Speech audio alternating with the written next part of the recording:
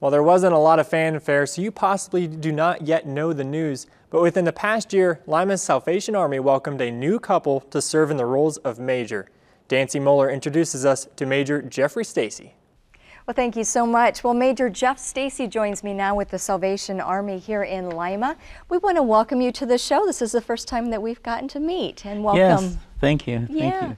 So this has been quite a winter, I'm sure, for the Salvation Army in a number of ways. You know, the weather has been quite a nightmare, and with many of the services you provide, I'm sure you've been on call around the clock. So let's talk, if you would, about the Salvation Army and how you provide assistance, especially this winter, what you've been doing.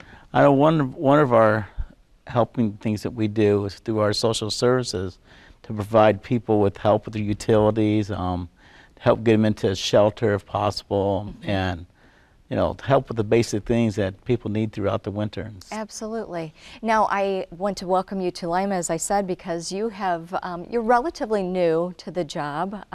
You've been here about a year, you said? Yeah, we've been in this area since September. Okay. Since September, so not quite a year then, right? No, we came in and right into the Christmas kettle fundraising season, and yes.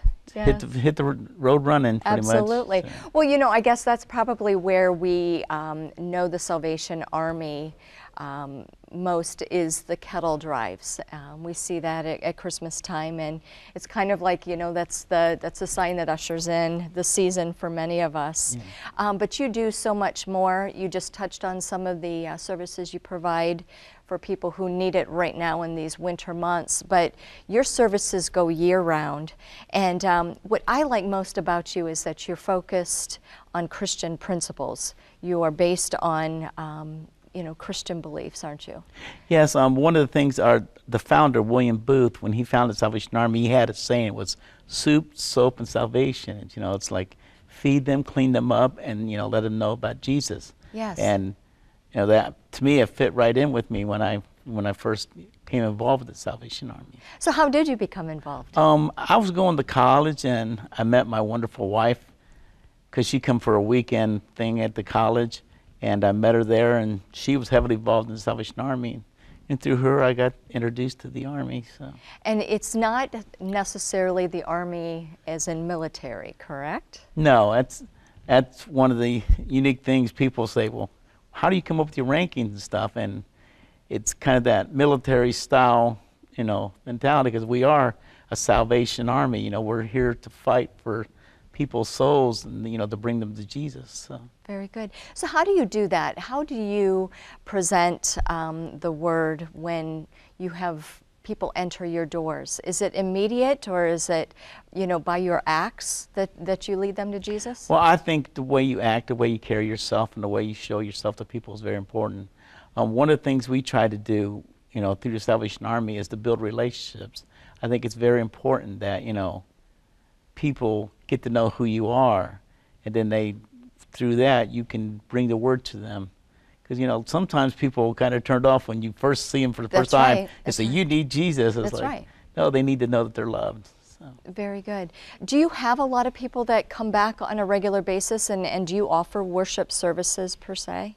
Yes, we have church every Sunday. We have, and hopefully in the fall, we're going to start some of our character building programs with the Christian Principle to get that on the way for youth and stuff. Because one thing that's big in our hearts, me and my wife, is the youth, you know, because they are our future. You know. And where you're located, that's especially important, because you are on Market Street, and then you also are right across the street from Lima Senior High School. Yes, yes. And, you know, we've talked and heard about efforts on behalf of many of our teenagers to lead them out of temptation and show them that there is a better way.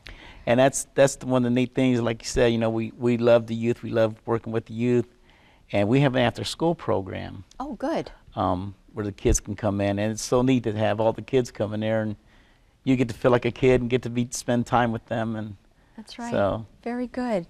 Well, we're running out of time. If there is anyone interested in what you do, if maybe they're interested in helping out, or they know someone who could be served by you, what do they do? They can come down to Salvation Army. We're at 614 East Market Street, right across from the high school. Or they can call our number at 419-224-9055, and we'll get them whatever they need and do what we can for them. Wonderful. Well, Major Jeff Stacy, thanks so much for being with us. Thank you. All right, back to you.